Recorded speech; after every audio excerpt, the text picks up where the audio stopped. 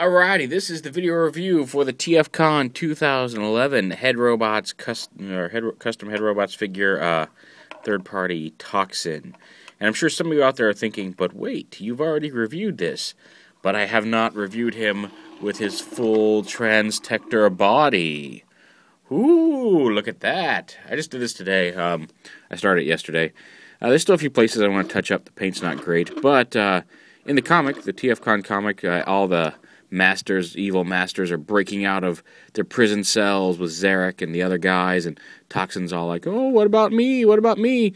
I lost my body, so I'll just steal a new one. And he goes to the garage and he kills a dude and takes over his own new Transtector body, which is a differently painted version of Chrome Dome, as you can see, blue and green and white, as envisioned by the Proto-Man himself, Daniel Arsenault, I believe is how you say his last name. I could be wrong, and if I'm wrong, don't kill me.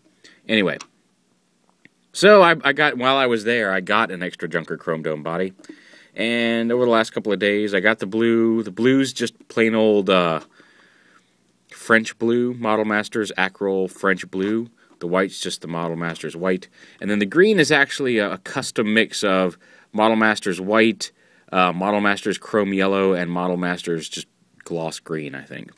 And it really is a nice kind of sickly, neon-looking green, what makes him really pop, kind of matches his eyes. Oh. But it's Chrome Dome, I mean, so there's not a whole lot to the transformation, as you know. I'll go ahead and pop the squeaky guns. We'll pop them off. And you can see I didn't bother to paint the handles on the guns. Daniel actually had regular old hardhead guns, so he didn't have to paint the guns green. I actually painted the guns green, but I left the handles red because you're never going to see them in either robot or vehicle mode, and it was just easier that way. Then we transform him, which, as you remember, Chrome Dome is not hard to transform. You just flip his legs down, flip his feet forward, flip this whole section back, flip the arms around, and he still got his speed, strength, and intelligence. Oh, you can't see it.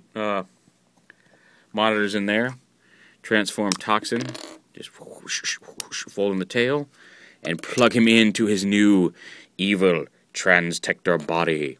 What I usually do is I stick his little double-barreled gun back here in the driver's area.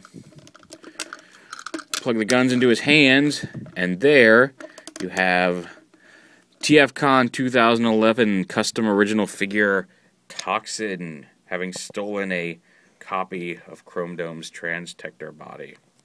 Not really a copy, just it was another one that was sitting around. It just happens to be the same body, same protoform body as Chrome Dome. So yeah, there he is. I had a good time painting him. Like I said, there's some places I want to touch up, but all in all, I'm pretty happy with him. I'm looking forward to. I've shown him off already. Daniel seems to like him. I know Nemesis Predaking's working on one. I know other people are working on their own versions of this guy. I look forward to seeing them. I'm sure that some of the professional guys can do a better job than I did. I did this all by hand over the last couple of days, so it's not perfect. It's not bad. I like it. It's going to look great on my shelf. I'm looking forward to putting it up there. But I'm also really looking forward to seeing what everybody else comes up with. So yeah, it's basically just paint all the brown parts blue, paint all the red parts green, and paint all the beige parts white. To go with your TOXIN if you have one. But yeah, just a little wanted to show it off. Got it all done. Really happy with it. TFcon exclusive custom TOXIN.